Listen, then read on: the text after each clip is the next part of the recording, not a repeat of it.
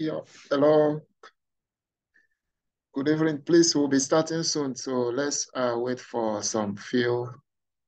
a couple of minutes for others to join.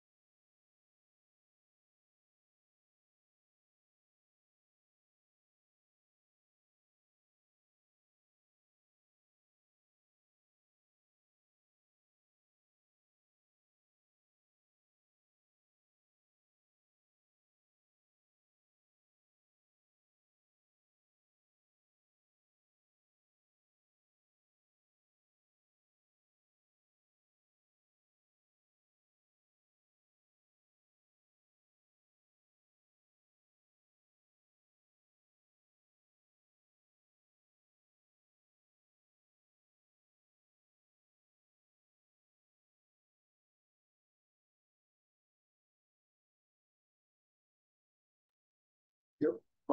I'm not sure. Maybe Conor, you can start. Maybe in case anybody others can join us later.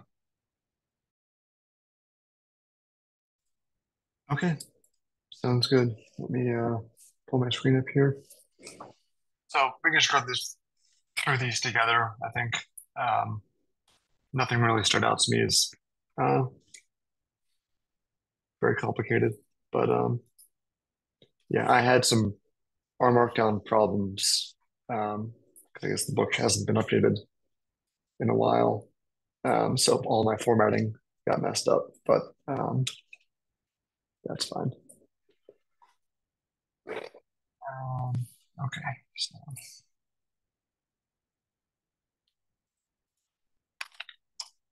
all right, we're starting.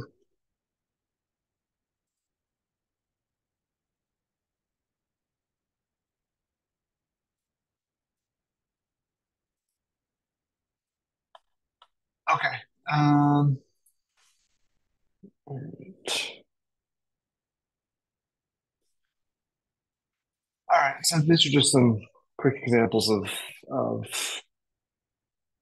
um, problems that you could solve with statistics um, or machine learning, depending on your perspective. Um, so just going over the basics. Um, I'm not sure I go over all of them or just the ones that were interesting to me.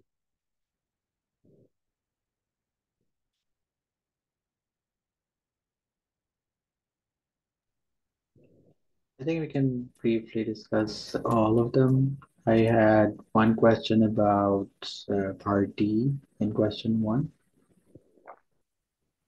Okay. Yeah. Okay. So yeah, we'll just go through them and hit questions as we go, I guess. Um, so if your sample size is very large and your predictor set is small, then I think a more flexible model would pick up more of the signal in the underlying data and the underlying pattern. Um, but again, with a lot of these, like it's pretty vague, so yeah, I can see arguing both ways on some of this. B, if your predictors, if you have a lot of predictors but only a small population in your N, then yeah, if your N is small, then a parametric method is probably better because it's making stronger assumptions about the shape of the data. But you need to reduce the number of predictors because if you have too many degrees of freedom in your parametric model on a small sample size, then the model will start having problems.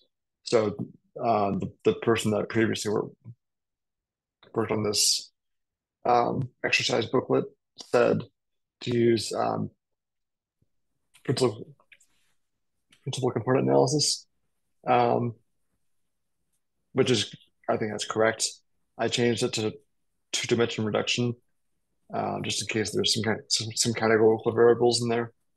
But the idea is that you want to reduce the number of predictors and then fit your model on that reduced dimension space. Mhm. If the relationship is highly nonlinear, then you need a flexible model would handle that relationship without being told.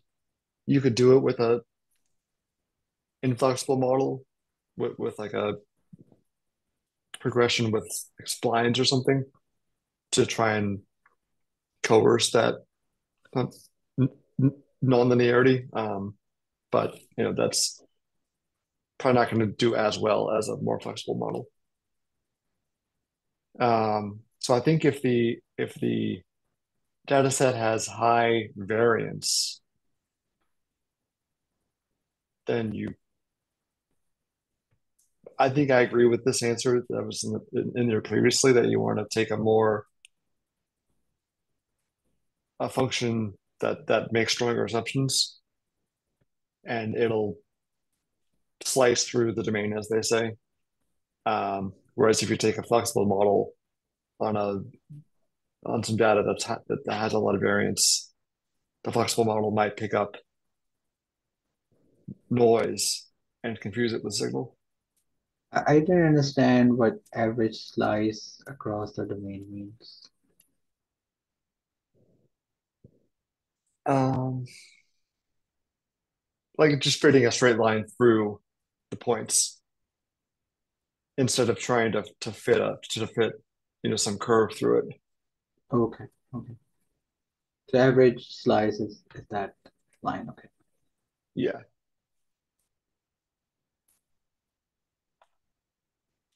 Um, so for these, just a couple examples to work through. Um, so if you have 500 firms, then your N is 500, and you've got three predictors, and then your um, target variable, because the target variables is the CEO salary. So then you have three others besides that. Hmm. New product launch. So your N is 20 there. And then you have 3 predictors plus 10. And then you have your target variable, which is success or failure. So that's binary classification. The next one, it's a percent change, so that's regression. And you have 3 predictors, and assuming there's 52 weeks in the year, then the N is 52.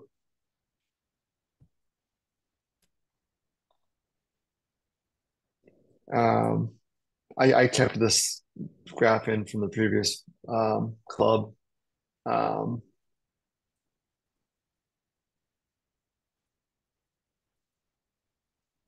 So the black line is the Bayes error. So that puts the ceiling on your accuracy for the model. And then blue is the bias, brown is the variance. There's your bias variance trade-off. Yellow is the training set, so that always decreases as you get more flexible, but there's diminishing returns. And then green is the test set error, and that's where you see that U shape. So as the model becomes more flexible, it drives the training error down, but then it overfits and increases the test error. I guess you changed the word yellow to actual yellow. Yeah, Previously it was I green. saw that, and that bugged me, so I changed it. Okay. So some real life applications. These are some things that I've either done for work or thought about doing for work. But for classification, you could do inference on customer service interaction if the interaction was a failure or success, and you could use some natural language processing to process the phone call transcript or email transcript or whatever. Use metadata about the customer and the customer's order to try and figure out why certain characteristics led to a successful interaction. Predict whether a customer order will be returned or not. So that's again classification, but we're more interested in the accuracy there. Prediction. So you could use information about the product, about the customer, and the order process. So maybe at some point in the warehouse, there's a mistake and the wrong product gets put in the box, and then that creates the return.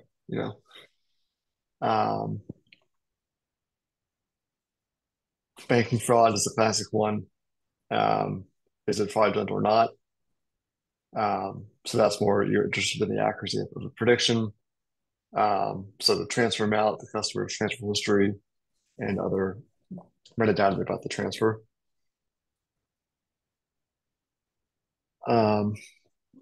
Regression, so I'll stop there. Did anyone have any other ideas about classification? Not on the top of my head. Something, yeah. All right. Regression. So consumer demand is a classic one. So how much our customers going to buy. So you could look at how much customers have bought in the past, and then macroeconomic indicators such as consumer spending, and then things like marketing. So was there a big advertising campaign? Was there a discount? Were there other incentives being offered? Lead time for imports. So if your company imports materials and then processes those to sell to the end consumer, then the company wants to know how long it will take to get the product from the source to your warehouse or manufacturing facility. So, because that's important for logistics. So you could use the type of material, or the source of the materials, the type of materials, the shipping method, and maybe weather is a thing. Like the Suez Canal has been suffering a drought recently, so they've had to reduce the throughput there, which is impacting the supply chain. And then predict demand for a new product. So this is where you don't have any demand history for that specific product SKU. So you could look at similar products that were launched in the past, and then maybe information about the customer, or the information about them, or how they're buying the product. Any ideas on progression?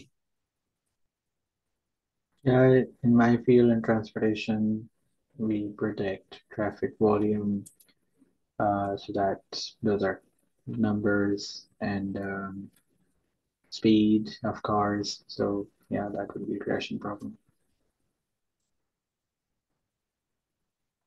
Okay, so from my own experience, I think I would like to relate it to area in which I've worked on, like in the agricultural sector.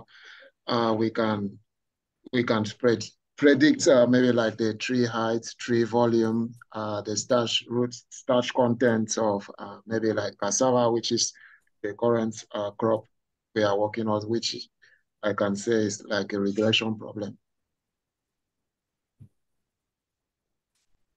Yeah, that's interesting. So clustering, which is non-supervised or unsupervised learning.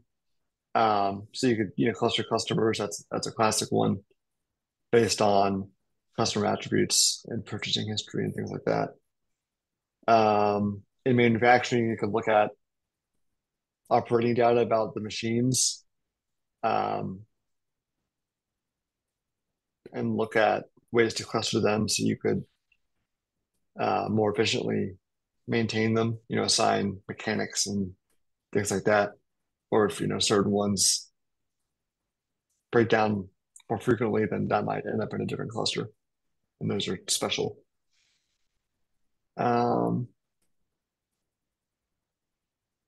Then you could cluster like city areas, like city blocks or neighborhoods, by the amount of various citizen complaints or requests. So like in Pittsburgh here, we get a lot of snow complaints if the snowplow doesn't come on time in the morning. But then you also get some interesting things like in the summer. So there's tons of different categories there, but you could cluster the geographies by the quantity of requests that they get for each category, and then assign city workers to those clusters. That changes over time, but still would be sort of an interesting problem. Any other ideas on clustering? In this city 311 complaints clustering example, if you look at location, they're already clustered by location. So if you look at lat and lon of complaints, what else could be used to cluster them? So let's say there are some number of garbage, snow removal complaints, and we already know lat and lon. So are only the location coordinates used for clustering here, or could we use those other number of complaints like number of garbage complaints and so on for I think clustering also? for this example, I wouldn't use the location as input to the cluster, because that's already how cities are organized. Yeah. That wouldn't tell us anything new, right? So if you cluster only on the number of garbage complaints or pothole complaints or snow complaints, or and Hmm. Say you have 20 different complaint types. You could cluster on those and say, okay, even though these two areas are next to each other, they have different patterns of complaints. Hmm. So they should get different resources. Yeah, got it.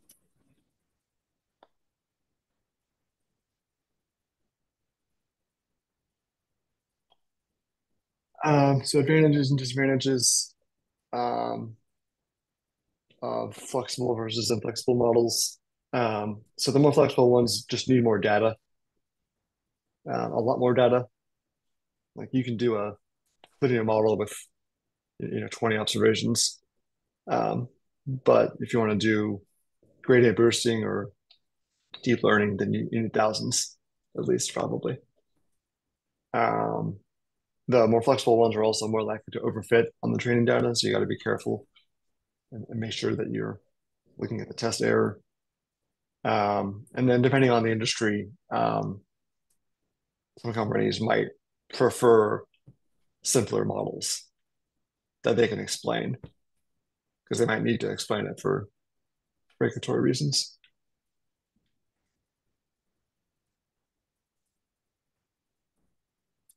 Any other comments on those? I'm just wondering, with neural nets, for example, when we have lots of data, what's still stopping the nets to not overfit? Well, there's still that risk, right? I mean, there's a risk of overfitting in any model, flexible or inflexible.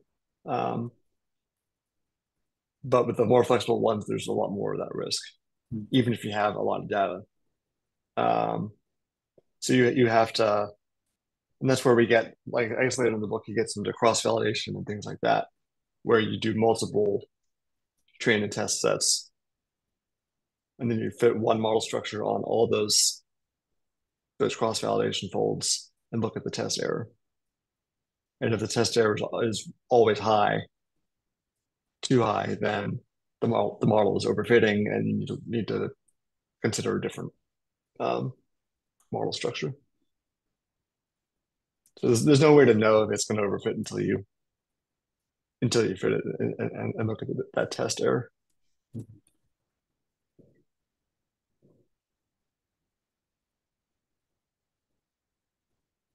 Um, so non-parametric versus parametric. So parametric is making a stronger assumption about the pattern shape of the data. Um, I thought this was interesting, is that you need less data if it's a parametric model, which I guess makes sense because you're making very strong assumptions about the pattern in the data. So you're almost like backfilling the model with information from outside of the observations. Whereas with non-parametric, it's only looking at the observations and not assuming any specific shape.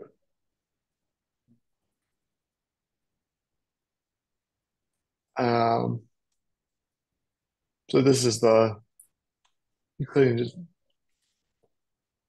distance for k nearest neighbors.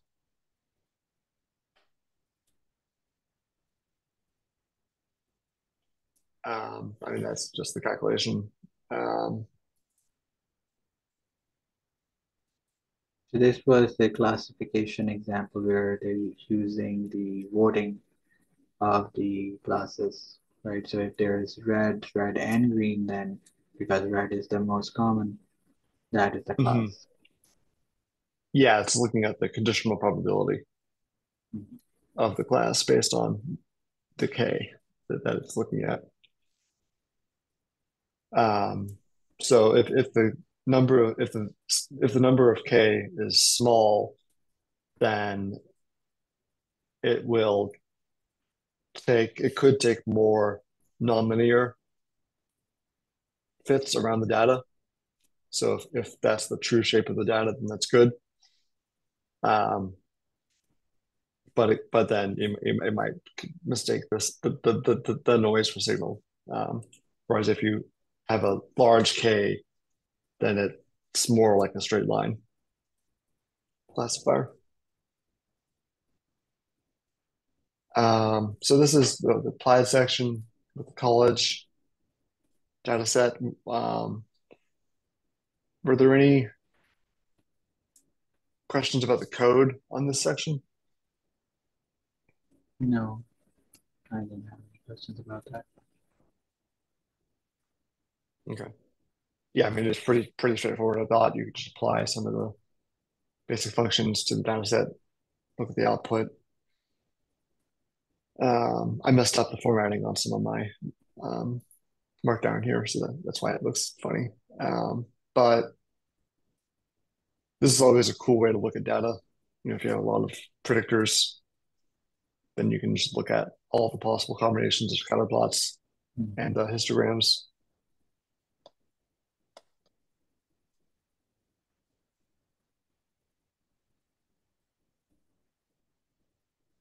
So this is just a box plot of private versus out of state.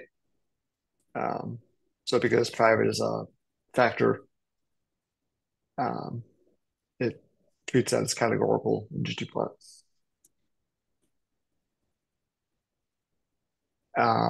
So this is how you bin something like that in dplyr with mutate.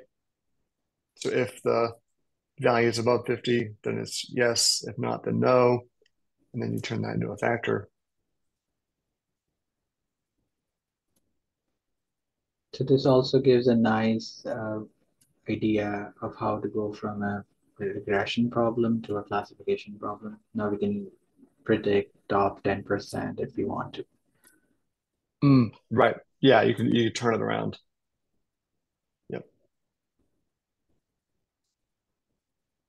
So here's the box plot of elite versus out of state. Again, same idea. Turn it into a factor and make a box plot out of that continuous data. So I just use the bins function here in the genome histogram. So this one has 10 bins, and this one has 40. So you can see it just breaks down the bars into smaller and smaller bins as you change that.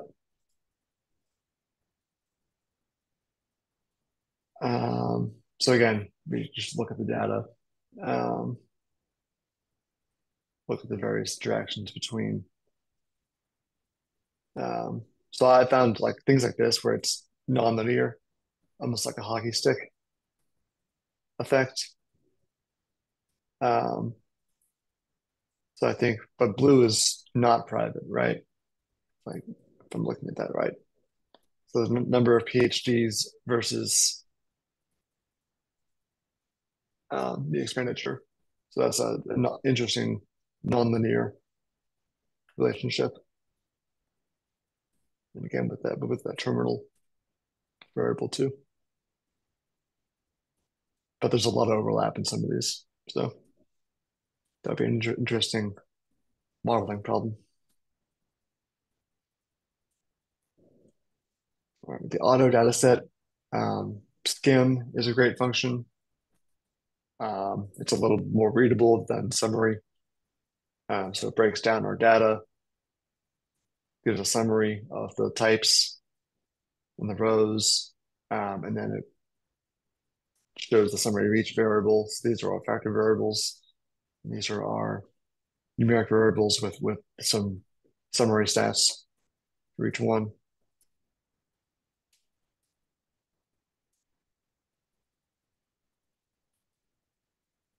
So this just uses summarize and range to calculate that. So then we get our min max of each.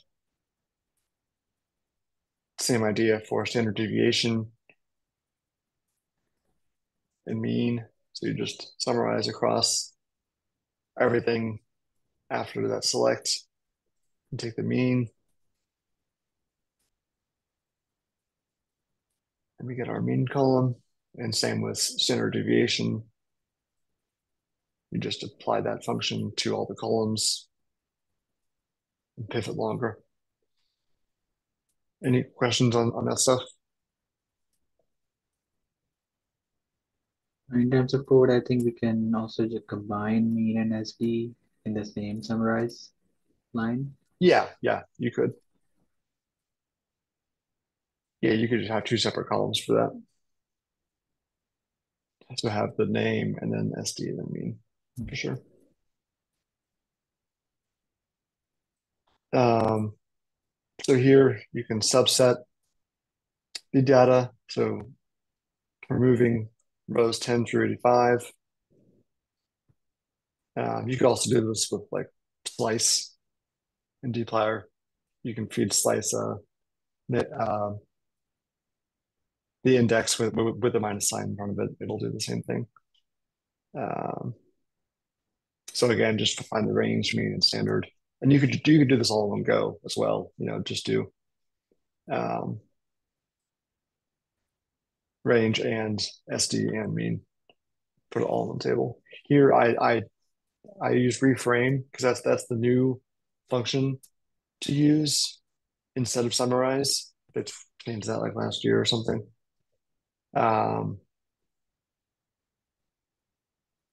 Because range will returns two values.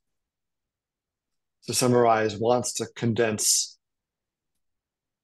the rows so you have one distinct row per grouping variable. Yeah. But range gives you two values. So summarize gets a little mad at you. So if you expect more than one value per group, then use reframe. And that's why it was giving me that warning up ahead, up top here.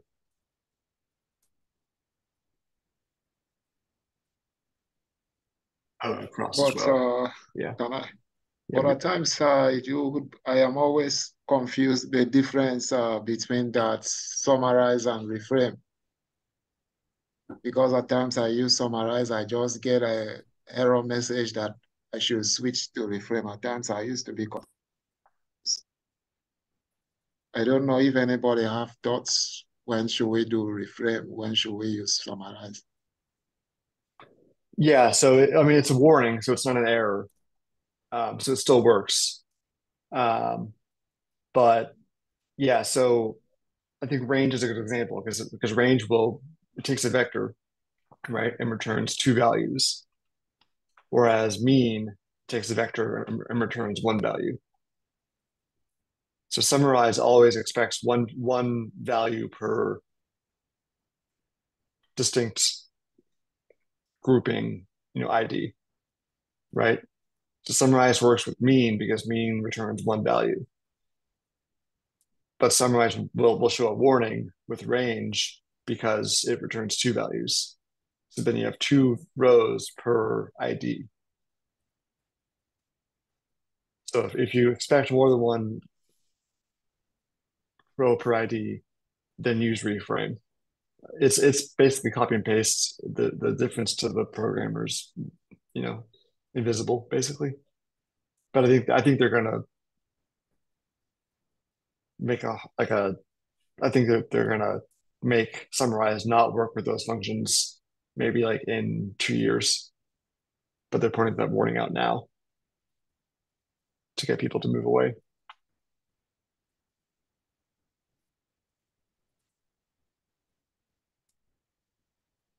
So that's just our range, standard deviation, and mean.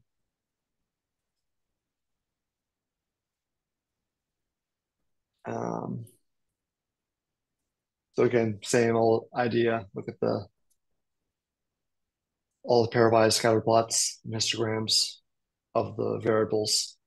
I added a argument here, so I changed the alpha on the points, so the alpha is 0.1, so that they're not so overplotted, so you can see the clumps where there's more dots than others.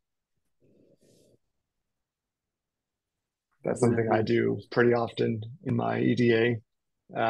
If you have a ton of points, then I would use something like Geom Density 2D or Geom bin hex, I think, or bin 2D, either way. But there's ways of calculating the density of the observations, as opposed to just drawing 1 point for every observation and overplotting so you can't see anything. But again, you have a lot of nonlinear relationships here. This one's a little heteroscedastic. These are more or less linear. And there's like a knot here where there's a step change, which is interesting. Displacement and horsepower. I have a question about multiple independent variables. So in a model, for example, here, if we have some variables that are clearly non-linearly related to the dependent variable, but could it be possible that when we look at multiple independent variables, then the relationship with uh, dependent variable is linear? Sure. Yeah. That's something that you can't really know until you try it, until you test it, you know? So you could try, some like a multivariate regression model with just the combinations of the variables, but then also try one where there's you could take the square or the square root, or use a spline somehow and test if that transformation gives you lower test error. Mm-hmm. So that's just you've got to experiment there. But yeah, it's an interesting question. If the relationship is nonlinear, just looking at two variables, but then if you add three, is that relationship between the first two still not nonlinear? That's hard. It's hard to judge based on a graph, right? Yeah. So that's just experimentation. Boston data set. So I was and I think I might make a PR into the main book for this. But there's some very questionable choices being made in the original data set here. If you read around on the original study from this, like it was 1976 or something, and they made a assumption that there's a parabolic relationship between the amount of black people in the suburb and the median value. I might be butchering that, but it's like these links are interesting to read. Just another example of there's no such thing as unbiased data. Like you should always go back to the source and look at it because okay, it's a data frame in R, like that's just the data, but there's choices going into how the data was made. So just something to read. So again, we're just pulling in the Boston data set, but just finding the dimensions, pretty straightforward. So again, we're looking at the median value of homes in suburbs in Boston.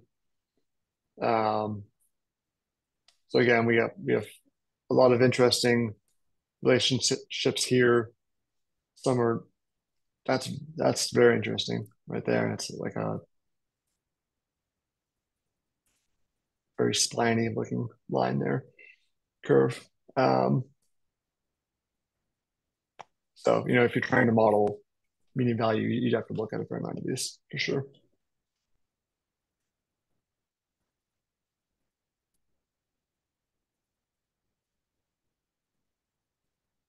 So it looks like room is the big one, and the number of people in lower socioeconomic status is a big indicator there.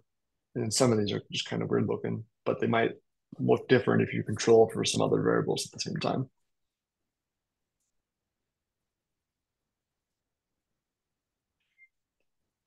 So looking at crime rate, you can use slice max to find the top three by crime in ascending order. Make a histogram, all stuff we've already seen before in the other examples. So it's highly skewed to the right. You see that a lot in the style set. So I think tax is the tax rate. So I'd probably say this is actually bimodal. It's not skewed. Like there's two distinct distributions. So maybe instead of just using tax as a continuous variable, you might even turn it into like bins or somehow turn it into a discrete variable. Because I think these are like different populations basically. So it might be hard for a model to find a pattern when the distribution is this weird.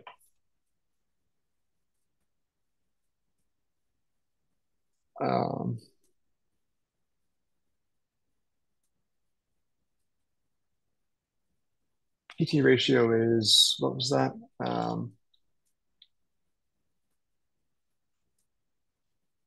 forget what that was.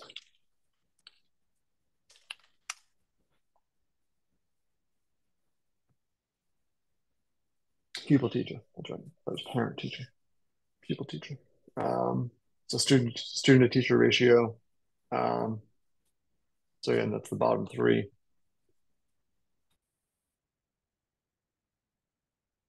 And again, skewed left here.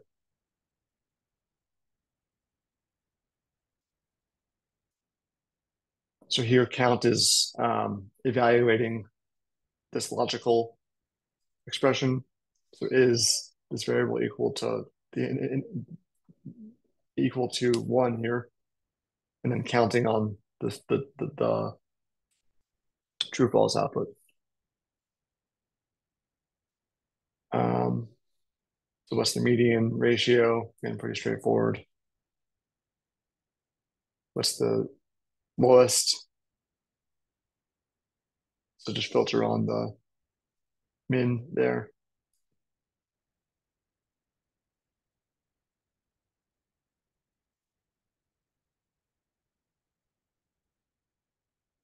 And there's a tie, right? So it shows both rows. It's not going to find the first row that meets that condition. It shows all the rows that meet that condition. And then looking at those two rows, this is a cool chart that someone in the previous book club did. That finds those two at the bottom and makes those a different color. So you can see that the homes there are older, higher crime rate, close to the other job centers, higher than average industry, I think, or some other, but interesting way to look at that pattern. So here, if you want to find the tracks with more than 7 or 8 rooms, you can do that with case when, and then count on that new variable. So these 7 to 8 are included, or no, so these are exclusive, right? Yeah, exclusive. And then just looking at the scatter plots with those highlighted.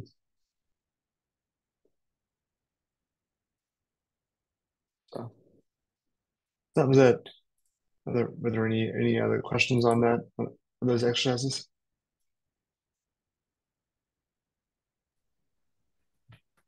Yeah, for me, I am fine. I thank you very much for taking us through this chapter today. I think still maybe